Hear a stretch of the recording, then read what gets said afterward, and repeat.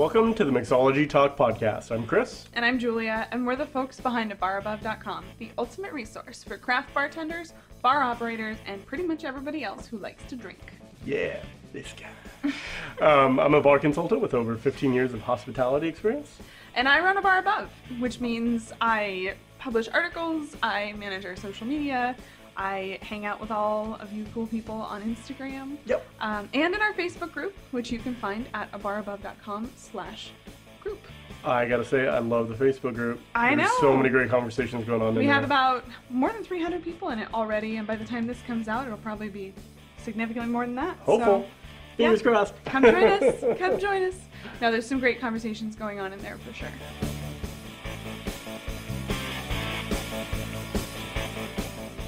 This is episode number 138, and this week we're talking all about small changes that you can make to your bar equipment, which will make a big difference to your speed, your sanity, and your overall happiness behind the bar. Yeah, so after long enough behind the bar, you find out kind of what works for you. So here's some of the tips that I came up with over my time behind the bar. So your time behind bars. Right, exactly.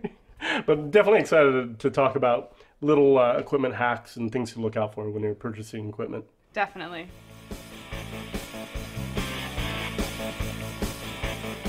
So the first piece of equipment we're going to be talking about is the humble but well-deserved bar spoon.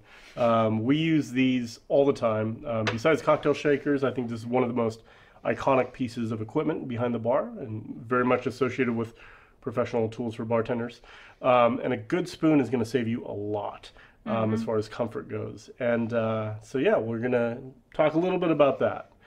So first of all, here's something that I actually didn't know when we were talking about this episode. Chris told me that back in the day, nowadays you can buy all kinds of bar spoons. There's tons of options out there, and that's wonderful. Back in the day, there wasn't. It was pretty much that one. And but imagine there was that, a little red cap on it. Right, exactly. I'm sure everybody who's watching this has seen the red cap bar spoon. Yeah, maybe even working with it right now, too. You can buy like 5 of them for $1 or something. Right, it's exactly. Crazy cheap. But the thing that I thought was really interesting is Chris says what you would do is you would buy these, you would take the cap off right away because duh. It's a signal. Yeah, exactly. And then you would bend the spoon bowl. Yeah, so... so, like, would you go this way or this? It really depends. So, for me, one of the things I would always do is just kind of bend it in this way. Oh, okay. So, I would bend towards the bowl, if that makes sense for people that aren't watching on YouTube. But what this did was, when you start to stir the cocktail, it actually created like this point. It kind of rotated around the cocktail glass a little bit better. This is when I was using pint glasses, but it still works for mixing glasses as well. But I think this is kind of one of those tricks that a lot of people don't use anymore because there are so many better bar spoons out there now. That's true. That's very true. So this is one thing that I recommend everybody do when you first get a brand new bar spoon is check the angle because depending on the length, depending on the height, all these things, the geometry of the bowl will actually change. And it could be a little bit more comfortable when you're stirring cocktails if you put maybe like a 5 or 10 degree angle, more of an angle into it. And if you don't go too crazy, I would be really surprised if it would break. Yeah, exactly. I mean, obviously you didn't have that problem. No, and they're pretty sturdy. I mean, they're not going to fall apart on you, hopefully. But if they do... But it does make a huge difference as far as your comfort level goes. Definitely. Another thing to think about, which, again, I mean, this isn't super recent, but one of the things I'm noticing is back in the day, again, used to be only 12 inches. You could basically find all your bar spoons. They all look like this. Yep. Or they all look like this. You have props. We don't usually do props. Yep. They're 12 inches long. They look exactly like this, and that's pretty much it. That was your choice. Nowadays, you have a lot more options. And namely, you have long options. Yeah. Which I think look a bit ridiculous. But if you're into stirring cocktails 2 at a time, a skill I do not have. Or me. So I'm not going to demonstrate. That extra length makes a big difference. And so nowadays, even on things like Amazon, you can find 15-inch, 18-inch, or even longer bar spoons. So if you're into that sort of thing, or if you're interested in learning to stir 2 cocktails at once, you think it would speed up your service behind the bar, take a look at a longer bar spoon. The options are out there now. You don't have to go to some obscure shop in a big city. You can just grab them on Amazon. Yeah. The one thing to keep in mind this does not fit in your bar roll. I'm going to go ahead and bet money on that. You get a longer bar spoon, it's probably not going to fit in your bag, so you might be that guy on the subway, just sort of like big old bar spoon hanging out. Your bar spoon. I never really got into the longer bar spoons. I thought they were a little bit too cumbersome. I mean, you know, you're in a tight space behind a bar, and you got this long piece of metal like flying all over the place. So I never tried it personally, but after the recommendation, we actually asked this question in our Facebook group. After their recommendation, their reasoning why the bar spoon was so much better at a longer length, I tried it and I absolutely agree. Like, stirring cocktails is just much more of a pleasant experience with a longer handle, and it adds weight. That's the other thing that people mentioned, is that it definitely adds weight to the spoon overall, which is not surprising, and that can make the stirring a little bit easier as well. Right, and the geometry of the spoon actually changes a little bit. The focal, like the balance point, shifts backwards, so it's a lot easier to hold it higher and get a little bit more of a angle through the glass. And there's lots of room for you to stick your pinky out. It's super important, you know, because you gotta wax your mustache while you're doing it. I like to wax my good for your mixologist. Joking aside, give it a try. If you haven't tried it, it might be worth it. They're not expensive. Again, use what you like, but if it's an option you haven't considered, it might be worth the moment. Yeah, absolutely. Give it a shot. The other thing that I never really understood, well, I do understand the reasoning behind the twist in a handle, but I had a bar spoon a long time ago that was smooth. The shaft was really smooth, and it was so much more pleasant to use because you don't have that constant vibration and rubbing going on in your hands while you're spinning the cocktail. So I actually had a smooth shafted spoon, and it was really, really nice. And back then, it was really hard to find. It was impossible to find. I think I spent like $35 on this one spoon. And we're still married. I know, right? Yeah, it's crazy. Crazy. But by far, it was my favorite spoon. I bought one for the entire bar team. Everybody hated it, but me. But I think that's a great point, though, and that is like, use what you like. Right. But what you like may not be the sort of industry standard. So it's worth getting creative. We actually, when we released our own bar spoons, we created 2 versions. Yeah. Because we're selfish like that, and we wanted a smooth wanted one. both, actually. And so we created a spiral one and a smooth one. Right. The nice thing that comes with the smooth one is just the nature of it. The same thickness of shaft gives you a lot more weight. So it's a much heavier bar spoon. But again, it's up to your preference. You know, if you like the spiral, I've heard a lot of bartenders say the spiral helps them stir. And then I've heard Chris say that it hinders. So it's just a matter of your technique, what your hand feels like, what works in your hand. And if you haven't tried the other one, whether it be spiral or smooth, it might be worth a go. Right, absolutely. So the next piece of equipment is definitely one of my favorites, and that is the Hawthorne strainer. And a really good Hawthorne strainer should definitely have quite a few attributes. First of all, it has to be super comfortable in your hand, because you're going to be using this constantly, all day long. Yeah. And it has to be super durable, and ideally it's got to have a super high coil count for a few different reasons. So first of all, comfort. Again, and you think you're going to hear this a lot in this episode, use what works for you. Right. I mean, this is actually our Hawthorne strainer. This fits in my hand quite nicely. It may not fit in your hand quite nicely. You know, you may have really big hands. I don't know. But when you buy a strainer, go ahead and try it out. Right. I think the 2 things that I would look for with comfort is make sure it has one of these guys. I mean, it feels a little bit obvious. Yep. But I can't. It's a finger grip for anybody that's not on listening on video. Sorry. No, just yeah. So somewhere where you can put downward pressure with your finger instead of a smooth flat top. Exactly. Because then you're using a lot of extra strain and muscles. That's going to add up over time. Exactly. So if you don't have that, you have nothing to hold on to. I can't believe they even sell strainers that don't have it, but they do. Right. So it's something to look out for. The other thing to look for is, if you notice, if you're watching the video, you can see as I hold this, you know, it is going to be touching the side of your finger. So you're going to want to make sure that it's got at least a somewhat polished edge. Some of the cheaper Hawthorne strainers out there, seems like they just stamp them out of metal and throw them out on the store shelves, and they're quite sharp actually. Yeah, they can be. So that's something something to look for as well. Hopefully something you can avoid as far as the comfort factor. But again, try it out if you can. Just like try it in your hand, like feel it, touch it, and make sure that that's something that works for you and for your hand. Right, and the other thing to consider is just general size. Hawthorne strainers, just like any other piece of equipment, come in all shapes and sizes. Some of them I've seen are absolutely huge, with a long bar that comes off of it, and you know, I'm sure they're great in certain scenarios.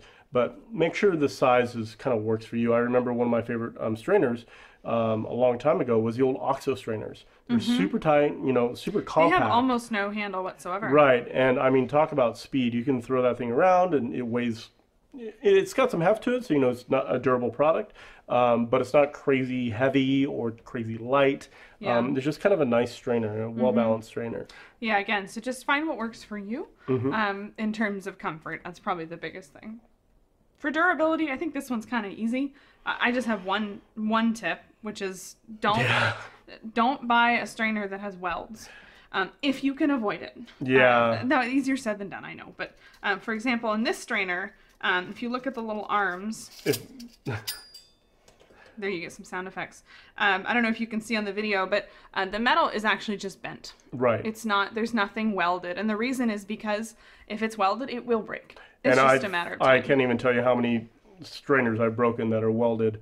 You know, I did this whole research in it for years, and I'm not kidding, probably about 5 years of experimenting with different strainers and trying them behind the bar, and I cannot tell you how many I've broken. And I'm not kidding. Like, I would get one week and it would be broken the next week. I mean, it's got a tough job. You know, you've got temperature changes, you've got, I mean, and all the banging that, I mean, when you're in a speed of service, you know, you're just throwing that strainer right on top. And typically when you see a welded strainer, there's only like a small amount of tack welding on there. So the weld points are super, super brittle and weak. Right. And next thing you know, you don't have a strainer, or you're down one strainer during service. So it's a pretty big consideration. Which is kind of important. Yeah, no, and that's very common. So make sure it's all one stamped piece, and it will save you a lot, you know, down the road. Absolutely. I could not agree more with that. I think the last thing we talked about is coil count. This strainer actually has a pretty tight coil, as you've probably noticed if you're looking at the video. There's lots of coils. By coil count, we mean like the number. The number of coils. But Chris told me an interesting trick that you used behind the bar every once in a while. Yeah. So if you have one that isn't super heavy duty like this one, doesn't have a high coil count, what you can do is if you have a strainer that was broken, maybe in the past, you could weave them together.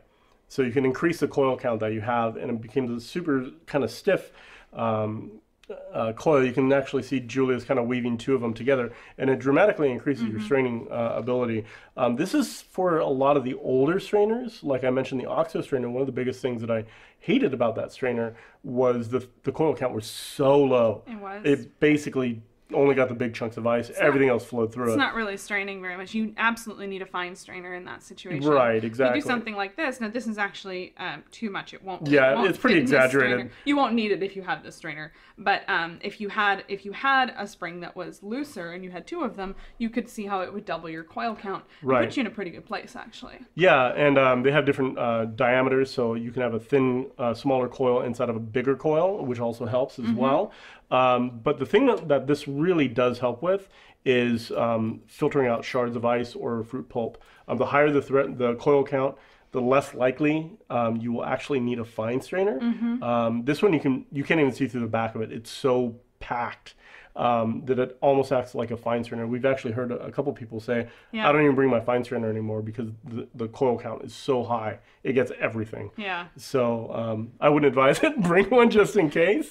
Fine strainer's a good thing. Right, but you know, it's kind of it's one of those finer points of a Hawthorne strainer to keep in mind. So the next tool we're going to talk about is this beauty right here, the julep strainer. Do you need a julep strainer? Yes and no. If you do a lot of stirred cocktails, I highly, highly, highly recommend you get a julep strainer. It's also like $5. They're super cheap. They're so cheap. Yeah. But and they just look cool. They're pretty baller. Yeah, absolutely they are. And you know what? Here's a little tip for you. When you're getting through an olive jar, this is awesome. That's true. Grabbing a bunch of olives with your julep strainer and not having to put your hand in that bucket is amazing, or maraschino cherries, because obviously it sifts through the liquid. Funny story. I won't go too far down this rabbit hole, but a couple months ago, I was in my mom's kitchen, and she had one of these, and I was actually quite annoyed. Because we actually sell these, and she hadn't bought it from us. And I was like, why on earth? First of all, why do you own a julep strainer? Let's be honest, Mom does not make cocktails. She makes Chris make cocktails. And it turns out she was looking for a pasta strainer or something like that. It was for like olives and things like that. And she had bought it on Amazon because she was like, well, that looks like a great little strainer for straining out olives and peppers and things that come in brine. So that's so funny. There you go. Yeah, I thought that was hilarious. But it really is the perfect tool for that. It is, absolutely. So, but the other thing that julep strainers do, imagine in your busy bar, you're working through a bunch of drinks. You have a sour, you have a stir drink, all in the same order, beer, the whole 9 yards. And you strain your shaken cocktail, use your Hawthorne strainer. You're only using a Hawthorne strainer, so you quickly rinse it off. And then you throw that Hawthorne strainer on a mixing glass or pint glass that you have your stirred cocktail. You strain that out, and all of a sudden you have egg white pulp in there or juice pulp in there. It has ruined so many stirred cocktails for me in the past until I got a julep strainer. Really, I was like, oh, I get it. Yeah. So... yes and no. You don't need one, but it does save it. It's worth the trivial investment. Right. And you have a nice brine strainer. brine strainer. Olive and cherries and all that other stuff. Yeah, definitely. So the third kind of strainer that I think is worth talking about is the fine strainer. Right. This one I think is... We briefly touched upon it a moment ago when you're talking about double straining. Double straining is where you basically, I don't know where we put our Hawthorne strainer, but it's where you strain through your Hawthorne strainer and a fine strainer to catch those extra fine little bits of who knows what. Ice and pulp. Exactly. And, yeah. I think the counterintuitive thing about a fine strainer is that you don't actually want the tightest mesh in the whole world. If you're a home bartender, you can go to town. Right. If you're trying to keep up with service, it's going to make you crazy because you have to wait for your cocktail to make its way through this very, very fine sieve. And it will be the smoothest cocktail in the world, but everybody will have left by the time you're done. Right. So just something to think about. You don't want the tightest mesh ever. You want kind of a medium mesh, something that's going to be tight enough to catch your juice pulp, your bits of citrus, your bits of egg. But again, you don't want it to be so fine that you're going to be waiting all day to finish straining. The Goldilocks, if you will, of fine strainers. And the other thing to really consider is just the volume, the size of the bowl that the strainer actually is. With this one here, this is kind of the standard one you see in a lot of cocktail bars. Yeah. It's been around since for 10 years that I know of, but it's super tiny. You can hold one cocktail in there maybe. So if you're doing a double pour, you're going to be standing there and you're going to be waiting for this thing to work. Because a whole cocktail won't fit in there. So you have to wait for it to strain, pour some more, wait, tap, tap, tap. Right. So this just eats up a little bit of time. I mean, you're not going to save a ton of time, but maybe over the course of the week, you probably will. So something that has a bigger bowl is definitely advantageous. I mean, the thing here, the bigger bowl not only obviously holds more cocktails so you don't have to pour more than once, but it also just gives you a lot more surface area, which results in a faster strain. It's geometry. So that's something that I would definitely look for in a fine strainer. Yeah, and I think the biggest thing for me, my biggest pet peeve behind the bar with fine strainers is this. These wire handles are terrible. I can't tell you how many of these I've broken because typically, can you hand me a Hawthorne strainer or a Boston shaker? So typically, and I apologize for the tinny sound that you're going to hear, but it's going to be pretty common for a lot of you. The way you speed up your pour is by banging on the side of this. And what usually happens is these fail. And they fall apart. I can't tell you how many times I've seen it happen. Again, it's only a matter of time. I mean, it's the same kind of weld that you see on the back of those Hawthorne strainers, and it's the same exact reason. It's a tough life, I will give you that, but it's such a tiny surface area. There's not a lot of room to actually get a really solid weld there, and frankly, these things are cheap. They're super cheap. They're super cheap. I mean, I don't know. I've seen them for definitely $5, something like that. Yeah. If not less. You can go to a Chinese market and get them for like $2. $1, yeah, exactly. So there's not a lot of room in the budget for that extra weld either. Right. And so it's going to break. It's only a matter of time. And if you want to invest $2, then you're probably going to be perfectly fine with it breaking. Make sure you have a backup. Right. However, one thing I've seen some bartenders do is if and when one of these breaks, because one will break. They won't both break at the same time. Right. One of these will sort of break off and it'll stick out like this. What this person did, and I'll be darned if I can remember who it was, they broke it off completely. Just broke off the rest of the handle. And actually, he preferred it that way. He ended up just holding his fine strainer by the little hook on the opposite side of the former handle and using his fine strainer just like that, without a handle at all, which I thought was really interesting. And he said that he preferred it that way. And well, there's nothing to break at that point, so that works. And if that's something that works for you, great, and you get a lot more life out of your fine strainers too. So yeah, just these little tiny things really will help you when you're going through service with a fine strainer. You know, and all these things, little tiny things add up when we're starting to take a look at this equipment. You know, a couple of seconds are in service here, a couple of seconds are in service here. Add that up by how many cocktail orders you get, and you can start to see where small differences start to make a big difference. It makes a big difference, definitely.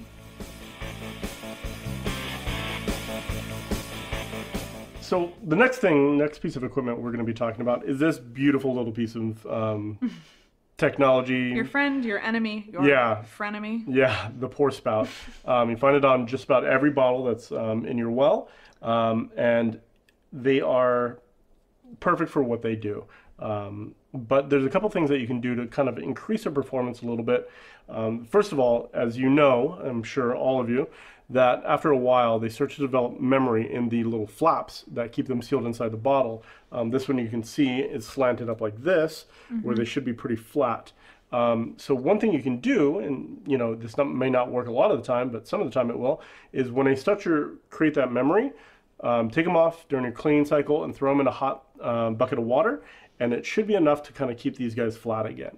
You could probably only do that a handful of times, but you know, if you get a little bit more life out of them, that's perfect. Yeah, it makes a big difference if it's leaking. Right, exactly. Yeah. And you know, always have extra ones around because you're going to go through them no matter what. So when they reach that point where they're no longer effective, throw them away. The other thing you can do, I don't know if it's on this one, but I know some of the other ones I've done in the past, they have this vent, this air vent. You can't see it here, but they all have that air vent you don't want to close because it'll slow down the stream. What you can do is put a cocktail straw all the way through it, and it will greatly increase the breathing ability of the pourer, so you get more consistent volume going through that pour spout. This is really, really important for store and pour bottles too. You know, when you go through brunch service and you have a big store and pour of Bloody Mary mix or orange juice for mimosas, you turn that thing upside down and it just starts slowly pouring out. Does that air spout get clogged? It gets covered up. Yeah. So what you do is same thing. You grab a cocktail straw, you thread it through that little air hole, and that's usually enough to keep it breathing faster, and then the volume comes out a lot better, more consistent for you as well. That sounds really handy. Yeah, it's one of those things that you figure out after a couple brunches, I think. Yeah, right.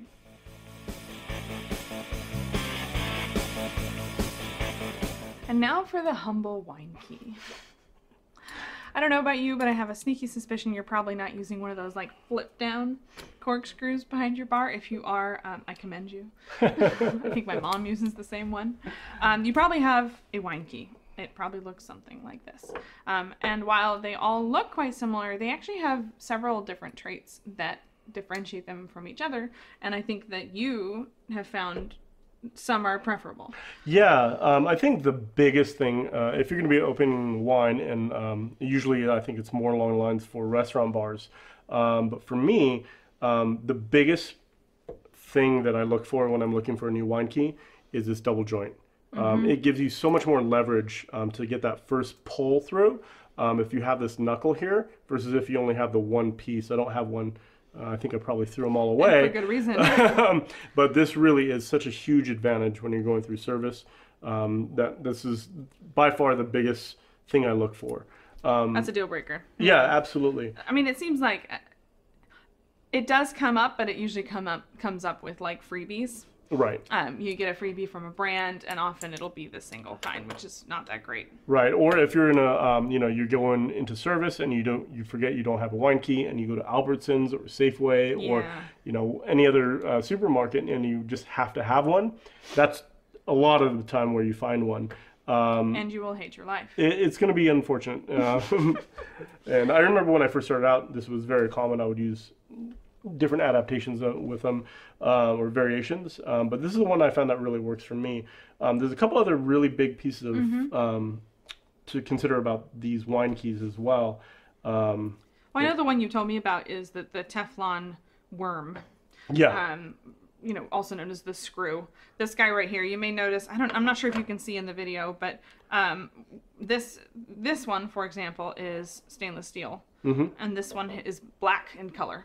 And typically what that means is it's got a Teflon coating, which makes it slide into the cork much, much easier. Yeah, and I mean, I've tried using these before, especially on like cheap wine bottles where you have not one piece of cork, but it's like a composite. They press them all together, and this thing just destroys your corks. The stainless steel ones, yeah, and I think this one even more so because it got a little bit more of a thick worm to it. So you have to push the cork out of the way. The bigger it is, the thicker it is, the more pushing it has to do. The Teflon, as Julie mentioned, just helps it slide through there with less friction, so you don't tear apart a lot of the corks. The other thing with the cork is if you can find one a little bit longer, it's always beneficial, to have a little bit extra wiggle room to play with, so you don't break off that last quarter of your cork and have to push it through, as I've had to do many, many, many times during service. But that's another vital piece of the humble wine key. Serration or non-serration on the blade is a personal preference. I always like serrated blades because it just chews through the foil very quickly. And I think the biggest thing for me, besides the knuckle, is having the wine opener on the exterior of the, I don't even know what to call this thing, the knuckle, the wine part where you put leverage on it. The beer opener? Yeah, exactly. So yeah, I mean, you can see, if you're watching the video, you can see the difference between these two. One of the wine keys I'm holding up has the beer opener on the outside, so I could literally open a beer without opening the wine key at all. The other one, you would actually have to open the knuckle, I don't know if that's what it's called, to be able to open a beer. So that's an entire additional step that you would have to do. Yeah, and so there's two different ways, two different wine keys that I've seen. This one I call the parrot opener. Many of you, it looks like a little bird beak right here, right? And then I have this one, and it's all about your leverage and where you want to, what you prefer. So just find one that works for you. Like Julia mentioned, opening up this gate here, it just slows you down, and it's just one more thing that kind of can get annoying. But if you were able to pull this out in the middle of service, pop open a couple beers, get an order out. It just, little things like that. It acts almost like a bar blade at that point, where you just like toss it out of your pocket, open your beer, back in your pocket, no big deal. Right, and I would always keep two of these with me, one in each pocket, because if I'm trying to figure out where my wine key is, doesn't matter what pocket I look in, you're going to have one, and you're going to have a backup when somebody steals one. Yes, that's true. We won't go there. So the next thing kind of goes without saying, and that is a sharp knife. I think it's pretty obvious. A sharp knife is going to speed things up as related to, or as compared to a dull knife. Right. But more important than that, a sharp knife is safer. If you have a dull knife, you're going to have to be pressing really hard, which creates, it makes it more likely you're going to slip and cut yourself. Right, absolutely. And, it's going to make better garnish. I mean, you're putting all that pressure on a piece of lime or a wheel or something like that. Yeah, it's just going to chew it up and, juice it almost. So having a really sharp blade really is beneficial. And I know one of the more common ones right now, they have those little tiny ones that a lot of chefs wear in their coats. And that has become a staple behind a lot of bars. The blade itself is only probably about 6 inches at the most. That's more than long enough for our purposes. Yeah, exactly. And they're just razor sharp. But having one is super, super critical. And if you work in a restaurant, One of the other things you can mention to the chef is they probably get their knives sharpened. Somebody probably comes in, depending on the restaurant, and sharpens all the knives in the kitchen. So throwing your knife into the mix, make sure you have your name etched into the blade somewhere, bar knife, to make sure it gets sharpened, because it makes such a difference when you're cutting through produce and doing your mise en place. Yeah, absolutely. And it would definitely be overlooked otherwise. Right. And for me, I always like serrated knife. A really nice, high quality serrated knife. Towards the end of my bar career, I would actually bring my own in, just because, some of them get super aggressive and have a lot of teeth in it. So same thing, it starts to chew through produce and start to juice limes and stuff. So a really nice, thin, beautiful serrated knife really worked out for me. In terms of other tools, the last one that I wanted to mention is the fruit peeler. I know you have very strong feelings about this. I do, but it's, once again, it is all about your personal preference and how you're going to use this. So for me, they don't make this peeler anymore. I've actually had to look it up online. This is by Analog. That one's ancient, yeah. This is when I first started my bar career, I bought this one. And the beautiful thing about this one that I love is when you draw it through lime or lemons, it doesn't bring up pith. It's very specific. It's a very shallow blade. And I think that's something that is quite hard to come by. Right. A lot of times, because these are for the most part, when you buy a vegetable peeler, it's for potatoes. Right, exactly. It's for carrots. It's where you need a little bit of depth to get that skin off of whatever it is that you're peeling, but not so much behind the bar. I mean, especially with citrus, you don't want that white pith. And so if you can find one that has that really shallow blade, that'll be a good choice for this sort of application. Yeah, and unfortunately I can't link to one because, like I said, they stopped making this one particular one. But if you find one on eBay, the brand is Analog, and it's just a vegetable peeler. But the other thing to consider is when you're using this peeler, it's just a straight flat peeler where the blade just is an extension of the handle. Essentially, you're putting a lot of pressure on your wrist as you're drawing through the lemon, orange, lime, whatever you're peeling. They have new ones now that I've seen that I've used a couple times that are really, really nice, and they're more kind of the Y shape where the blade sits like this, and you basically just kind of glide through it like that. So the blade is perpendicular to the handle. To the handle, right, exactly. And I'm starting to see these a lot behind the bar. And they're really super comfortable, yeah. And they're dirt cheap. I mean, you can probably go to a restaurant supply store and pick one up for like $3. Yeah. And they're colorful, so they stand out behind your bar. The one thing to consider, and I highly recommend them because they're so good, but the one thing to consider with those is it's going to take a little practice because you're not used to the geometry of the tool, so you can chew up your palm a lot in the beginning. Oh, really? I've had a couple of friends that I've worked with actually kind of start bleeding during service because you just catch yourself and it doesn't quite know the difference between skin and fruit. So, like I said, just kind of take it easy, get introduced to the tool, use it a couple times during slow service so that way you're very comfortable with it. Friday night, 4 deep and you're freaking out a little bit. So not the time to start. Right, exactly. But yeah, it's a great zester and I highly recommend it. So a couple more tips for more of the sort of professional restaurant equipment that you may have access to behind your bar, especially if you're working in a bar/restaurant. The first of which is glass racks. These are they are the racks that you wash your glassware in. And I mean, I think everybody kind of knows what they look like, even if you're not a professional bartender. But one of the things Chris was telling me is that the first thing they would do when they would get these glass racks is go ahead and well, I should describe them first. You have your glass rack, and it's square, yep. Varying 6 heights, inches deep or right. whatever, and it will have prongs sticking up. Or it actually like slots like a case of wine. Oh, so okay. Little tiny compartments inside of them, and it's great when you're only washing glassware. But when you're doing like bar tools and putting your mats in the washer and stuff like that, it could be kind of a pain in the butt. It gets in the way. Right, and so. There's definitely a couple styles. One that has no kind of separation to them, and just flat pieces with mesh on the bottom to let the water through. And those are great, but then if you put glassware in there, they're going to fall, bounce around, get chipped, break. So what we did is we took a taller glass rack, cut half of it out.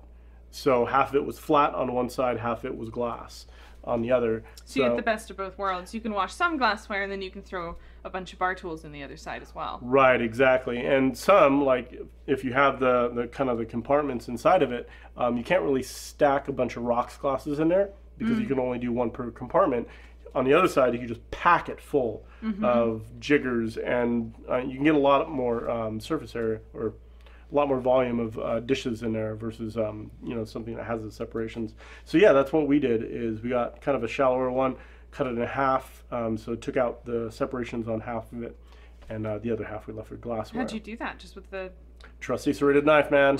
Just go to town. Do you remember what I said about sharpening your knives? Right. This is one reason why you need to. This is why. Right, but they may actually have them. If you can find them, great. Ask your dishwasher rep, the person that comes in and cleans and services your dishwasher. They may be able to get you one, but if not, have at it. Go to town. Go to town. The other thing is probably going to sound a little bit obvious, and I suspect most people have probably already thought of this and already do it, but Cambros are awesome. Yeah, they're great. You can use them for so much stuff. I think like I said, I'm sure if you work in a bar or restaurant, you already do. Yeah. But, I mean, Chris was telling me that that's something that you use for juicing. It's something you use for infusions, for prepping. It's crazy, like everything. So, like Julie mentioned, infusions, making big batches of anything, basically, where you just need a lot of volume. Cambros are your best friend behind a bar, for sure. But the thing, how I would use them is I would make a giant batch of simple syrup. I'm talking like 6 to 10 liters. Like a lot. And then I would divvy them into smaller volumes and make all my simple syrups in one run. So if I'm doing a lemon peel simple syrup or something, a flavored simple syrup, I'd just take it out of the batch and then go from there. Not all of them can work like that, but for the majority of simple syrup, you can just do that. So that was super, super important to have a big volume like that. Definitely. Well, and I think the nice thing about Cambros is that they're non-reactive. So you can do things like infusions. You can put acids in them, and you don't have to worry about any sort of leaching or anything like that. Yeah, and when your ice bucket breaks, I mean, that's what I use to fill my ice buckets in my wells and stuff like that. And the other thing that we did, we had a bunch of prep guys doing our juice, which I'm super grateful for. We're pretty spoiled in that scenario. So how they would set it up is they had a juice machine, they had a fine strainer, and then they had a camera underneath it. So all of the fine straining would get done before we ever got a hold of the bottles. So this really helped us out during production, where in the weeds and kind of going through service, where we didn't have all that pulp kind of slowing us down and having to clog up our strainers and stuff like that. So having that extra piece of equipment in between. So if you fine strain in advance, did you just skip did you just not double strain during service? We would double strain because of ice. So we'd get ice fragments. Probably much faster though without the fruit pulp in the fine It was strainer. a lot faster. Yeah. And like I said before, if you're fine straining or you're straining with your Hawthorne strainer, and then you go to do a stirred cocktail, that crossover can really gum things up. And it was a lot less with that until we started doing julep strainers.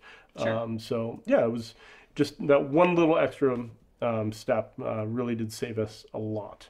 And it didn't clog up our pour spouts either, which is super good. Nice. Yeah.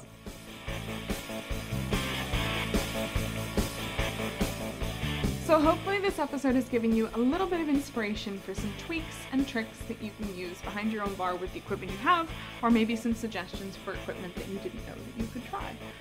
Again, a lot of this stuff is very, very inexpensive, especially things like wine keys or bar spoons or all this sort of stuff.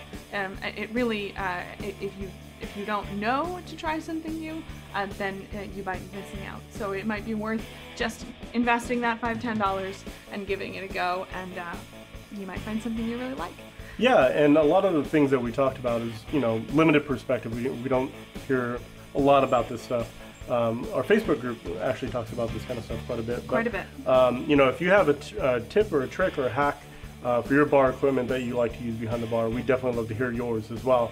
The more we can talk about this kind of stuff, the better bar equipment we're going to have. Absolutely. So we'll definitely love to hear from you guys as well. Yeah, you can put those in the comments in the show notes, which you can find at mixologytalk.com/138. Or, of course, we will post about this podcast in all of the usual social media places, so you can comment there as well. If you happen to be if you happen to like the bar tools that we've mentioned are our own, then you can actually find them on our own webpage at abarabove.com/tools. That page has links to all of our own equipment. I think we've got a pretty decent little lineup nowadays. Almost a full catalog. Yeah, which is crazy. Super exciting. I know. It's been a long time coming. So if you like what you see, definitely check that out, and we would be very grateful. One little last piece of advice or a hack for you: when you're moving out of an apartment and you put drywall anchors in your drywall and you need to get them out, that's the perfect tool. That's very true. The worm in your wine key is perfect for digging those things out. That's true. Yeah, you'll have to patch up the drywall, but if you want to get it out. I've heard from my friend who grew up in a military family, toothpaste. Ah, toothpaste. Yeah, if it's just like a Little cheapo spot. apartment and people aren't paying that close of attention, you might be able to get away with toothpaste. Little tip of the day there for you. Don't hold me to that. Like, Right. if you get your deposit withheld because you took our advice, like, So minty No fresh in this promises. apartment. It's so great. it smells so good. I can't place it. Thank you so much for joining us again this week. Again, the show notes are at mixologytalk.com/138, and the tools are at abarabove.com/tools. And if you want to join us in our Facebook group, that is abarabove.com/group, if I remember correctly. I hope that's right. We'll see you next time. Cheers. Cheers, everyone. Do it again. You didn't like I that? didn't like it. Oh. I mean, we could go for it. Still refreshing. Were you? Do it again. From the top. From the top.